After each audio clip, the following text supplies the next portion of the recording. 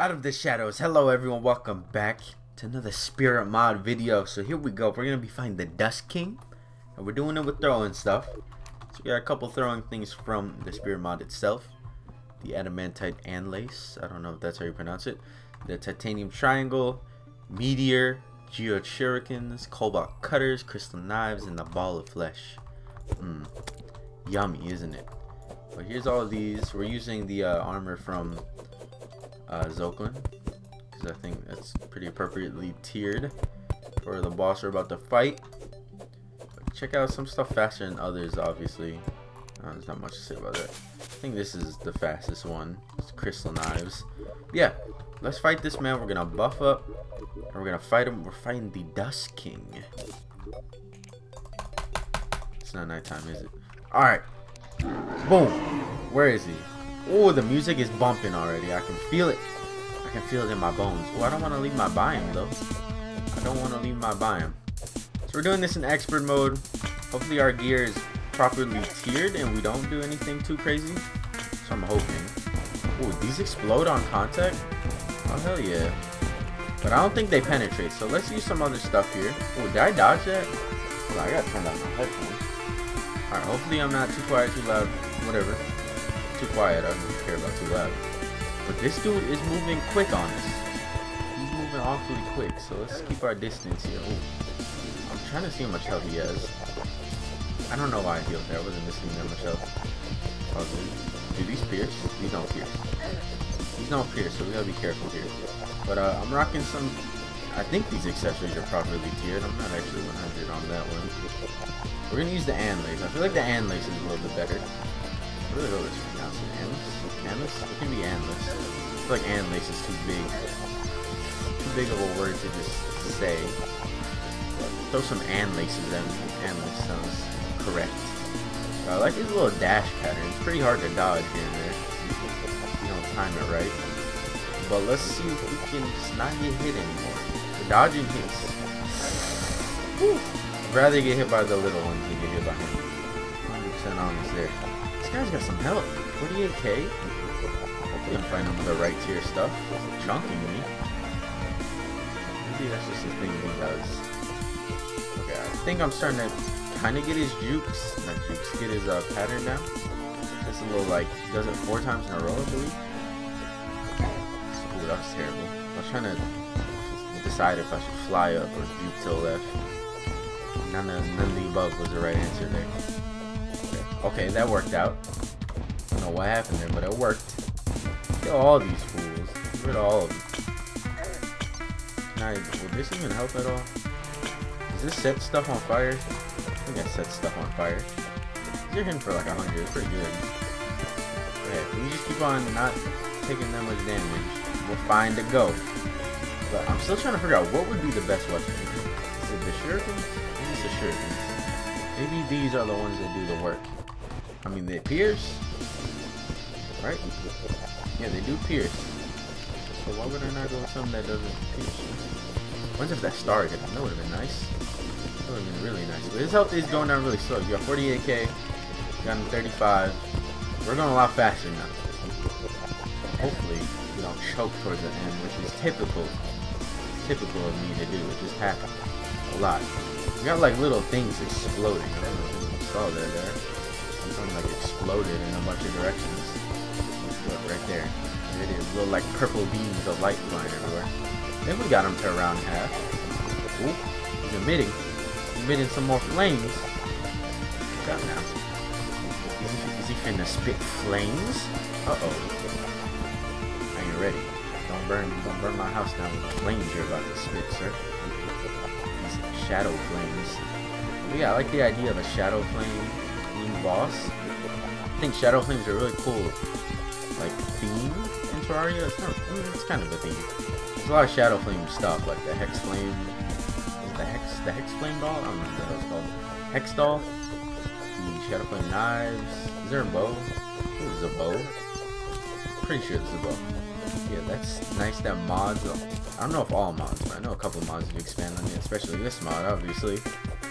But I think this guy would probably be fairly early on in hard mode. Shadow Flame, you can fight a Goblin Invasion. That's probably like recommended progression. Goblin Flame right off the bat. Goblin Flame. Goblin Invasion. Hard mode Goblin Invasion. Get some Shadow Flame gear from that. Just reset for like the beginning of pre-hard mode. I don't know, it seems like that'd be a good idea.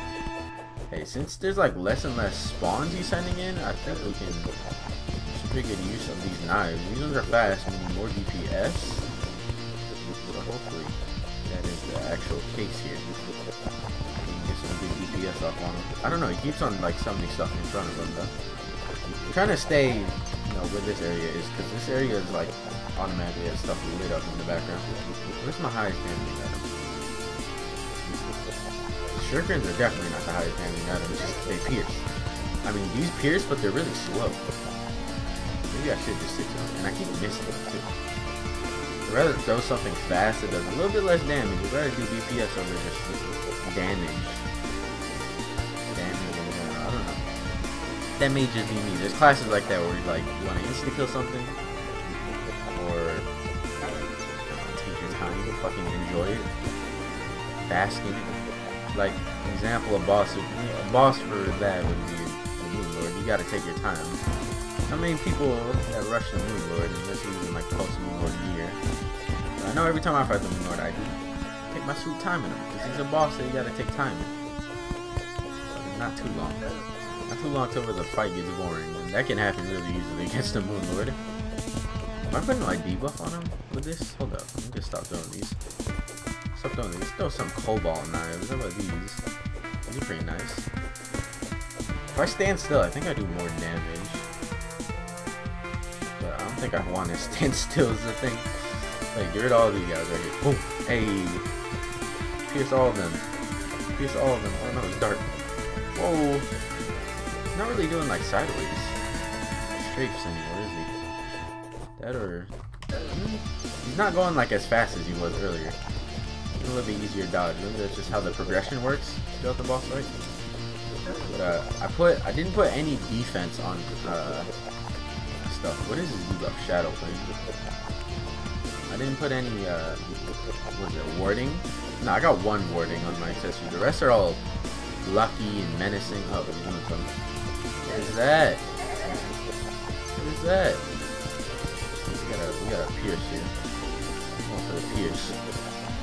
Whoa! It does damage when you're in it. Like a little circle, an AoE dot circle.